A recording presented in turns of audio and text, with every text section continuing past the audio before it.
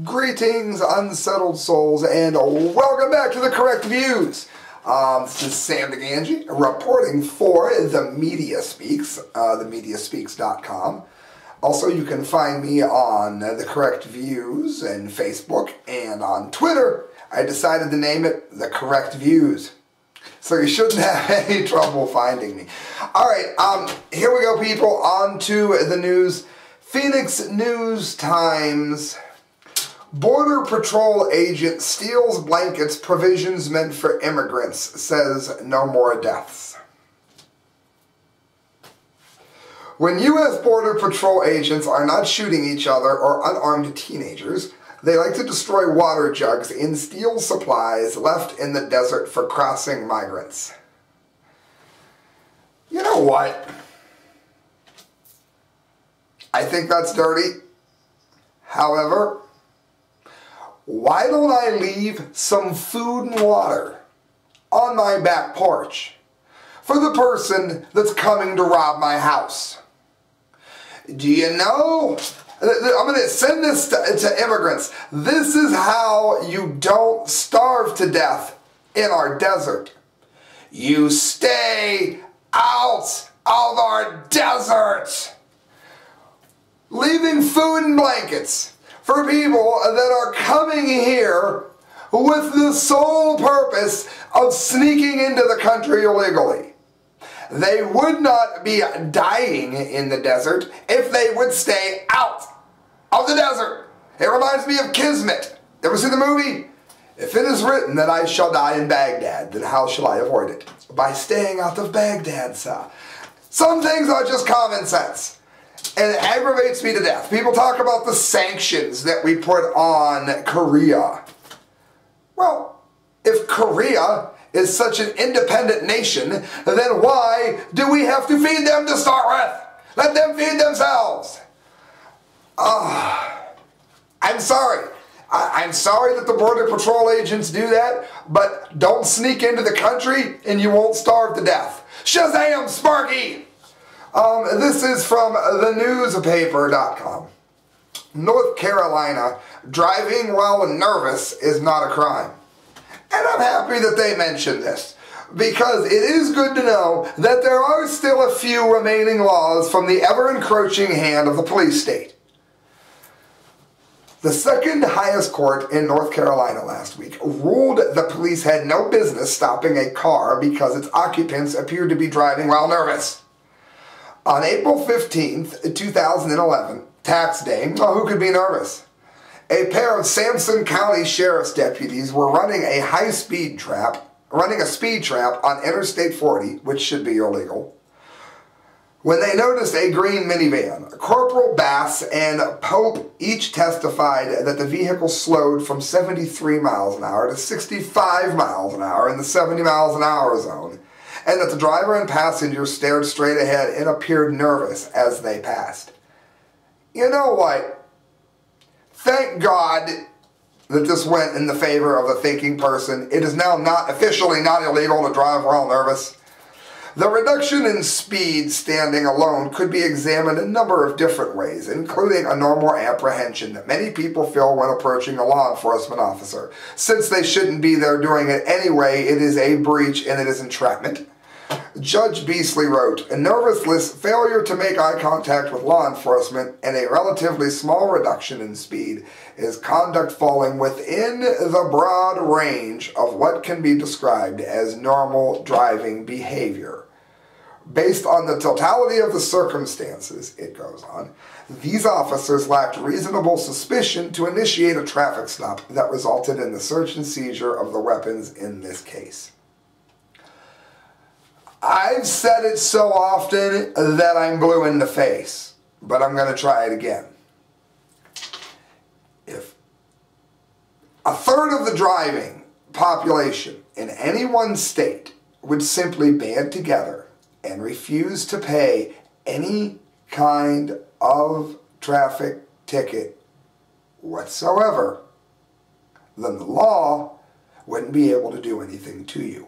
The people that were ripped with the DUI are going to be the people that they find beds for. And they're not going to go ahead and be able to put your average going 50 and a 35 person behind bars because there will be too many of them. You would shut down the whole city to do that. If you lost a third of your drivers, your cooks, your cab drivers, your nurses, your doctors, you get the point. That's how we defeat this. Otherwise, we're left in situations where now the police want to pull you over for being nervous. And I wouldn't be surprised if a different state came out and said that it was illegal if North Carolina hadn't, if North Carolina had not come to the rescue. Infowars.com, Rand Paul slams King Obama over executive order threat. Thank God. Paul Joseph Watson. Rand Paul. I'll say it till I'm blue in the face again. I don't like the way that he treated Luke Rogowski when he was asking him questions pertaining to him getting behind Romney and Bilderberg. I also am not a real big fan of the entire way the family responded to the cheating of Ron Paul. However, Rand Paul is a patriot. And so far, minus a few things that really make you scratch your head, he's been on our side here. And we need to remain on his. And even though he's let me down a few times, this is why I think he's worthy of us still very much considering Rand one of us. And let me know in my comment line what you think about this. Again, I'm doing Saturdays on The Media Speaks now, so I won't be doing as many weekend shows unless you guys leave me comments saying that you want the views on the weekends as well.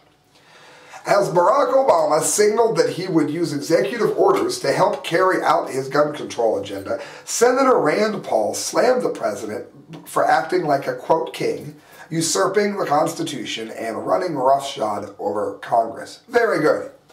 Speaking with CBS News, Paul remarked, I'm against having a king. I think having a monarch is what we fought the American Revolution over. How do you like that, Piers Morgan? And someone who wants to bypass the Constitution, bypass Congress, that's someone who wants to act like a king or a monarch. That is wonderful. It goes on, I am responsible for the people inside this country. I couldn't justify it. If Obama passes this, it doesn't matter what he passes. The sheriff has more power than a federal judge. This is what Payman said. And this is Sheriff Denny Payman of Jackson County. And he's going to refuse to enforce a gun confiscation program if one is ordered. This is important to note because I called the Stark County Sheriff's Office, which is the county that I live in Canton, Ohio, and I asked on his machine to return my call. I was asking if our sheriff is going to stand up for the rights of law-abiding citizens, and so far I haven't heard from him. Is it a question dodge? Who knows? Is he licking his finger and seeing which way the political wind blows? I don't know. He could be in favor of it. On our side, I mean, for all I know. But if you're living in Canton, Ohio, I started the ball rolling. Call the Stark County Sheriff. See if he'll stand up for the Second Amendment, as I'm doing, as I'm trying to get you to do. And that's why I'm out here, people. That's why I'm doing the views. So please help support me in these things. And I will continue to do my best to help support liberty. Plain and simple. The last thing I want to get to, this is from the Huffington Post. It's still good, though. Marijuana possession arrests exceed violent crime arrests. Now, I've said this 100 times, too. I have DJ'd raves. I am a DJ at a nightclub for a living. I play in the band Passing Time. Look up Passing Time, the Alexandrian Solution. That's our last EP. Never seen weed create great violence. Never seen weed be a problem at all. What I have seen it be is extremely expensive. And I'm not talking about it to buy it if you're going to smoke it. I'm talking about it, buying it as in terms of we're taking out of our taxes to put non-violent, mostly harmless people behind bars. Listen to this. Americans are shifting on marijuana. More than half of them think that it should be regulated like alcohol and cigarettes. 18 states have passed legislation approving it for medical use, and Washington State and Colorado have legalized it for recreational use. but it remains illegal under federal law. I want to stop for a minute here and mention what Gary Johnson said. You know how Colorado is going to have other states okaying this, don't you?